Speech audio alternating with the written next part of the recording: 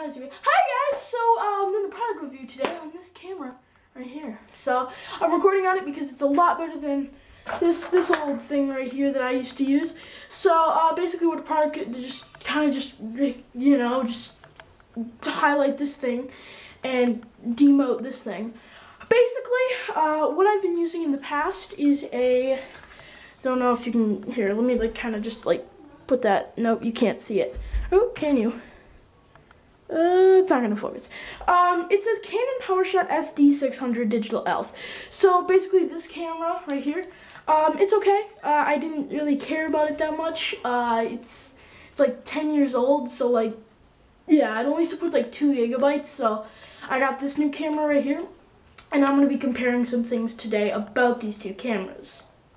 First of all, about these two cameras is the charging. The old camera used to use this, and the batteries were extremely big. For example, this. You can kind of see it. It's very thick, and it's about half as thin. I would take it out, but I only have one in here.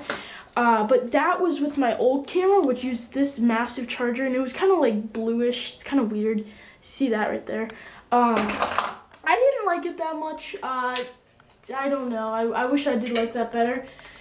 But this new one I do like a lot better. This one only has one light here, just a red and green light on it. But this one actually has two separate lights that indicate if it's charging or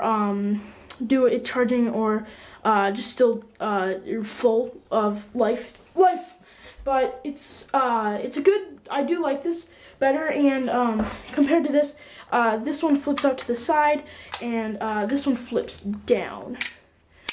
Now, time for some other things. While I'm recording with this actual camera right here, things may get a little bit bad quality and stuff.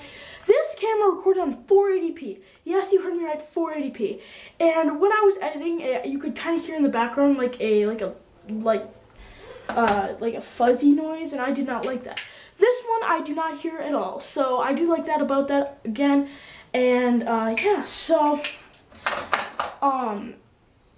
another thing is this one has a bigger face right here, as you can kind of see. I'm not trying to touch the camera as much. And it's a lot better, and this one has just one designated button in the back. I would show you, but I would have to take off the camera and just whatever.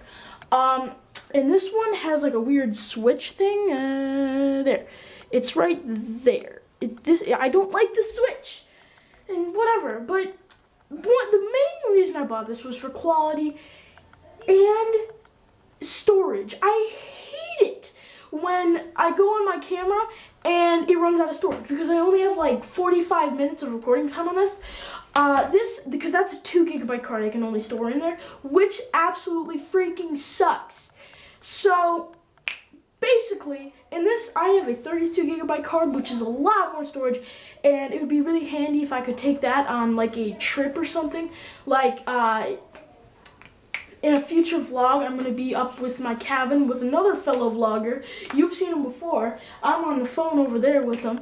And yeah, he's on mute. So you will see that in a future vlog. Look out for that. Also, but if you store more on it, then you won't have to just keep putting it on your computer and just taking off and everyone hates it. I hate it. So frustrating. Also, tripod. They both support tripods. Whatever. I'm fine with that. Little tripod, big tripod, big tripod, big tripod. Yeah. So, second is just this. They're both kind of the same, just in there. They both go from the bottom stuff. This one's more rounded. Heaviness. This thing is light. Really light. I could pick this up, no problem. Very easy for just going around taking pictures and stuff. I'm not going to do that. I'm taking videos. A lot lighter, a lot better just to carry around. As you can see here, it's kind of this. Canon actually, thanks Canon. And this thing is a lot heavier.